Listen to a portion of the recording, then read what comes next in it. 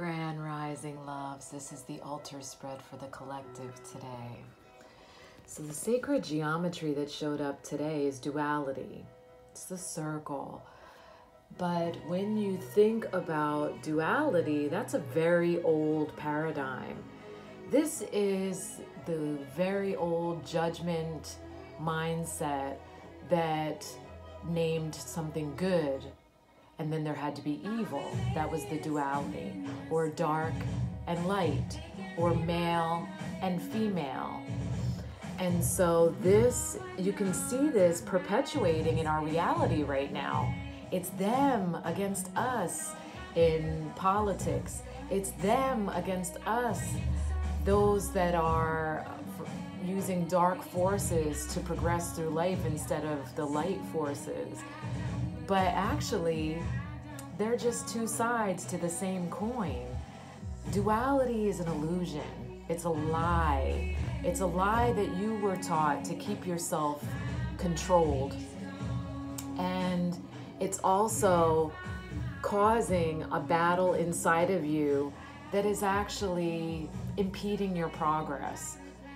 So just like the heads and tails are both a quarter, that light and dark is part of you as well.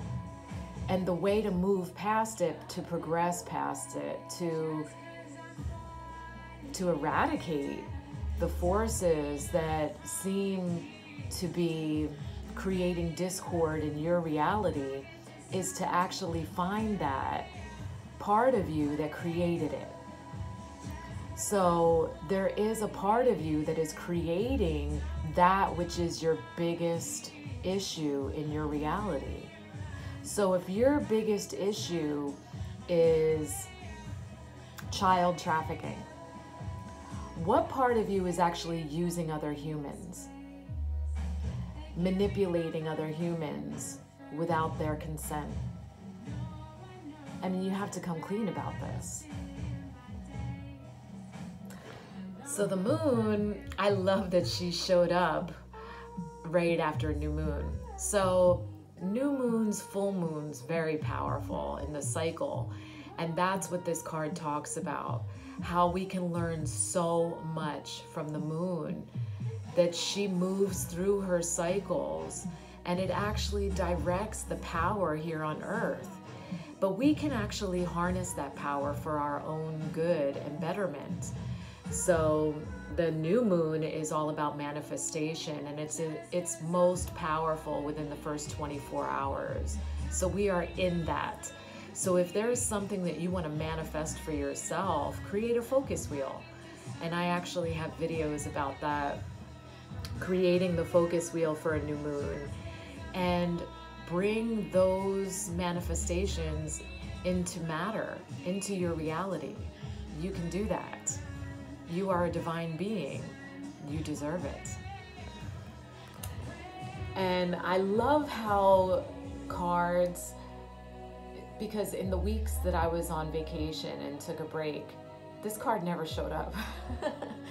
But I love how my intent to pull for the collective is exactly what the consciousness needs. The consciousness needs more heart-centered expression. This card, Chrysocolla, is all about that, bringing your heart through your voice. It's all about intent. Intent is everything. So instead of thinking before you speak, which is literally the worst thing that we were ever taught as children, and I didn't poison my children with that same lesson. Thinking before you speak is actually accessing the programming and old paradigm. It's accessing a version of you that's not even authentically you. When you speak through your heart, it is always authentically you. And the intent becomes pure. And so this is the purity that I spoke about yesterday. Pure is not a pristine, untouched person. Purity is this from love? That's pure. That's pure intent. You are speaking and acting from a place that is driven by love.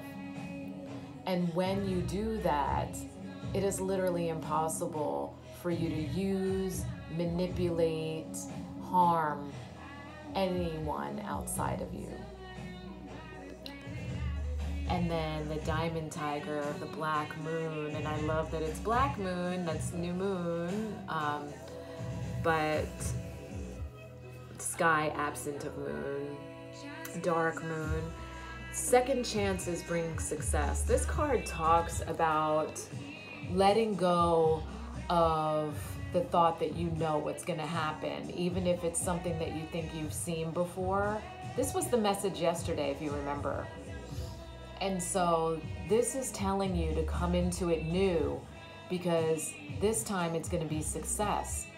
So don't create the, oh no, I've seen this before, it's going to be this way again, and it's going to be ugly, I'm going to get hurt, or it's going to be harsh. You have to let go of judgment. You have to empty the judgment about that and go into it new, like a child, like a wondrous child, and say, oh, what is this that's happening?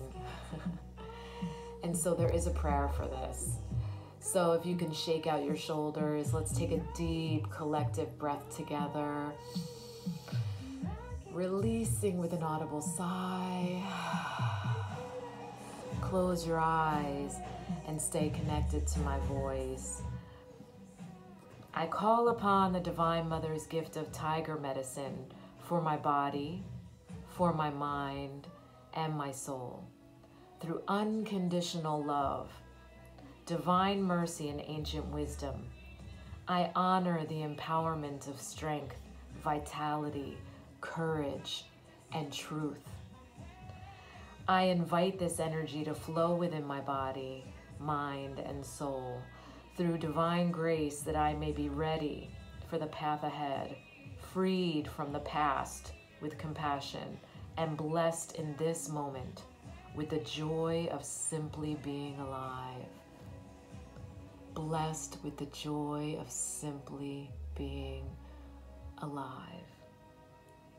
Through divine love and my own free will, so be it.